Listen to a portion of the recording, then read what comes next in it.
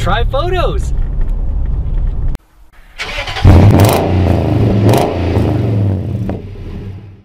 Hey, what's up everybody? You know, in my last video I ranted a bit, railed on people for breaking Facebook promotion guidelines, running contests where you're giving something away, and in order to enter the contest you got to share something or tag your friends or share on your friend's page or something like that. None of that's legal. It's all against Facebook guidelines. Go watch that video if you want to hear me rant about that. But I never gave you an alternative. So running contests and promotions and things like that on Facebook's a great idea, but just do it legally. So an example of something you could do is a photo contest, or just a photo entry, right? That might work even better. So make your post about your promotion, and in order to enter, have people post their photos in the comment of that post, of your promotion post. What that does, it's going to get people to comment on the thing, and it's not directly involving any personal timeline, which is what is not legal. Personal timeline or friend connections, that stuff's not legal as far as Facebook goes. But the comments that'll happen on that post will make that post more visible.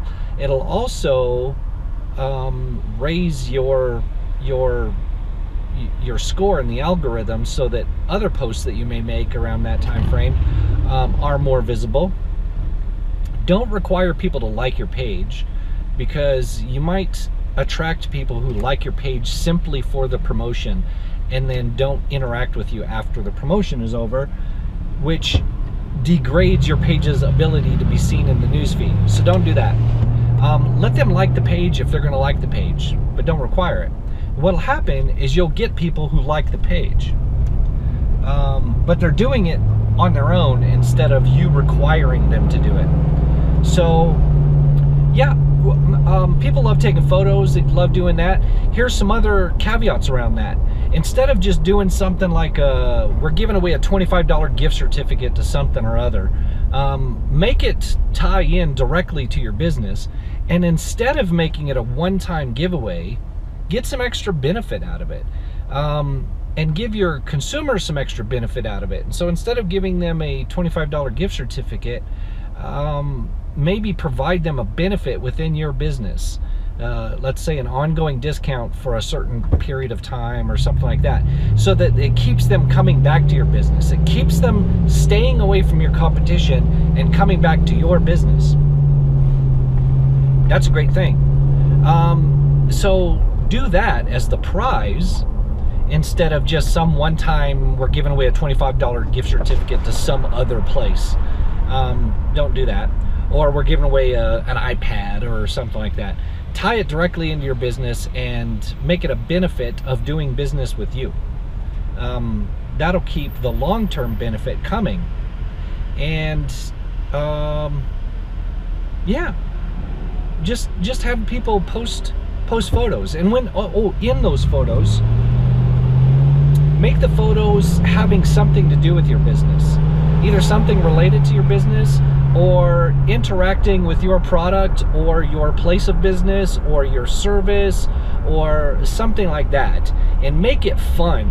Make it to where, perhaps even silly. The more fun and silly it is, the more people will enter. And go with it that way. There's so many different avenues you could take when doing that. But one, you're not breaking Facebook promotion guidelines because you're not involving personal timelines. And look for ways of tying it into long-term benefit for your business, instead of just some one-off, one-time giveaway or something like that, where you're looking for some superficial, immediate interaction results. Was that enough words in there? So anyway, do that. Go do that, and I'll see you on the next one. I'm out.